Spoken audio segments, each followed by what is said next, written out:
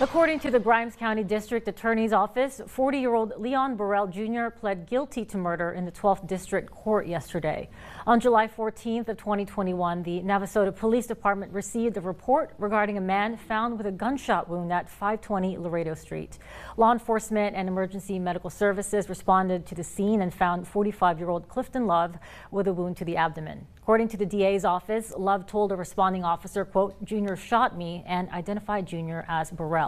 Love was flown by helicopter to the hospital where he later died.